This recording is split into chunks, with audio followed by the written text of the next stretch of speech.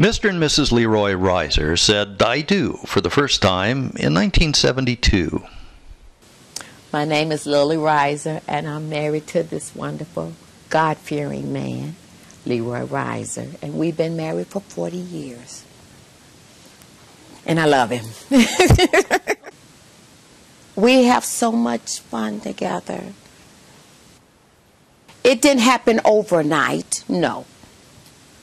It was the study, dedication, it was study. It's working. Work your marriage. The Reisers renewed their wedding vows on March 25th at the Greater New Birth Church in Milwaukee. Darren and Kayla Murphy, 3 years. Leroy and Lilly Reiser, 40 years. To me, you have to understand marriage is not a short goal range. It's a long goal, and you got to prepare yourself for it. Be faithful to her so long as you both shall live, if so say, I will. I will. And the things that you go through that build up your character. And if you go through it together, then it'll build your marriage up.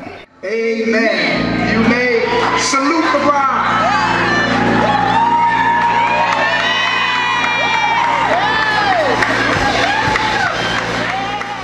The founder of the National Black Marriage Day was at the community reception that was held at the Hyatt in Milwaukee. She explained the importance of modeling healthy relationships in the African American community. And so the value of marriage is not just about the lovey-dovey stuff, which is important. We all want to be in love. We all want the lovey-dovey stuff. But it's also about what it does for our children.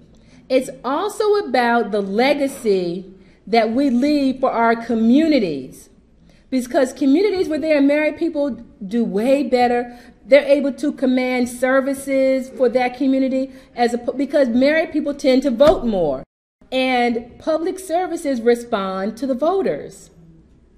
Black love is wonderful.